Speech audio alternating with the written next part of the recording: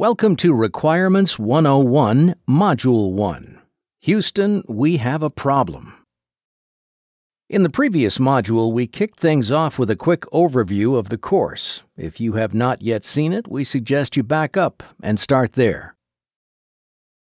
Requirements. You're probably wondering if we could not have chosen a more boring topic to talk about. But as we will see in this module, if great food is the language of love, then great requirements is the language of human progress.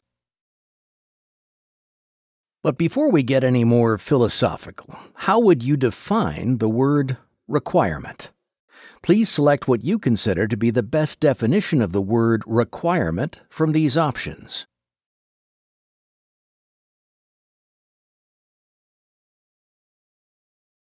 The first option is not a good definition of the term requirement. In a future module, we will see that different organizations use different terms to formally express a requirement. Thus, this shorthand definition does not work. On first inspection, option 2 looks too simple to be an acceptable definition. However, if we were to explain the term requirement to a child, this would be the one we would use, shortly followed by a lecture on the difference between a need and a want, also something that we'll be covering in a future module. Option 3 is starting to get more scientific and also introduces the idea of a condition rather than just a thing. Thankfully, the fifth law of thermodynamics still holds in Requirements 101. So, the longest answer in a multiple choice is usually the best answer. This definition is taken from an IEEE standard and introduces the idea of a contract, specification, or other formally imposed document, as they call it. We know this is very 2010, but here is a word cloud for the word requirement, collected by a researcher at Munich University. The best definition depends on the context and the audience, and we'll return to the subject of context in a future module. Requirements allow us to express and communicate a need, a compulsory and necessary condition. See, it's one thing having a great idea in your head to solve a complex problem, but it is a whole other thing conveying that idea, conveying that need to another person. We use requirements to ensure that this process of communication goes as smoothly as possible. Wait, if we've been solving problems for thousands of years, then surely we've worked out all this requirements business, and we can get back to watching cute cat videos on YouTube, right? Definitely not. Scientists don't exactly know when humans started talking to one another.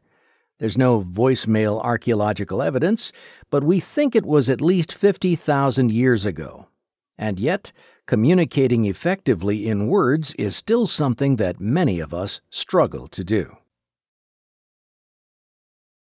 Question 2. If you type in communication skills in Amazon UK's search field, how many books are presented in the search results? Is it A, more than 4,000? Is it B, more than 5 million? Or is it C, less than 2,000? Over 40,000 books are tagged with communication skills on Amazon UK's site.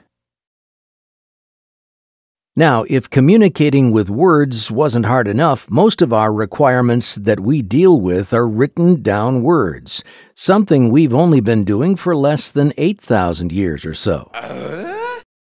And so it's not surprising that when you search for writing skills on Amazon, you get over 50,000 search results in the book section. This communicating business is clearly a tricky business, so it's no wonder to learn that on projects, requirements consistently feature as the top 5 causes for project failures, projects being late, over budget, or just complete failures. Next, we'll look at results reported from a survey by the Project Management Institute. There are so many examples out there of projects that failed fantastically due to poor requirements. But it isn't all doom and gloom. There are lots of projects that have been completed within time and within budget, and with satisfied end users. It does happen regularly in our industry. Thumbs up. We'll use the learning from what these successful projects are doing right when it comes to requirements and requirements quality. Remember, a few minutes back we said requirements has everything to do with communicating a need. Well, the need for clear communication and unambiguous requirements has never been greater in the oil and gas industry. Not only are our projects becoming more complex, whether that's increased technical complexity or increased execution complexity, but as the independent project analysis already pointed out back in 2015, owner experience is either retiring or being retired. And since the downturn, many engineering service providers, contractors, and equipment suppliers are also letting go of their experienced staff.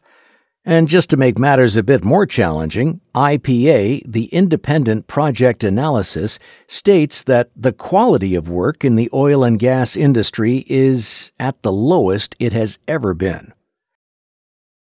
Now, we cannot fix all of these problems by simply writing even more requirements. We've kind of been trying that the last 10 years or so.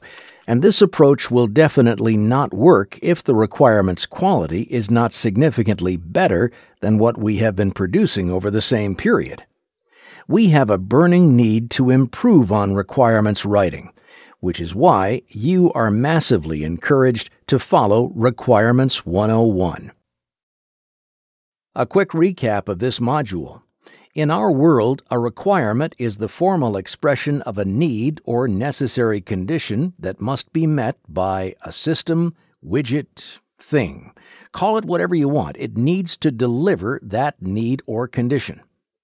We also saw that 35% of organizations identified inaccurate requirements as the primary reason for project failure. And with the challenges that we are facing in the energy industry, there is an even greater need to communicate our needs and our requirements with quality and precision if we are to achieve better outcomes on our projects.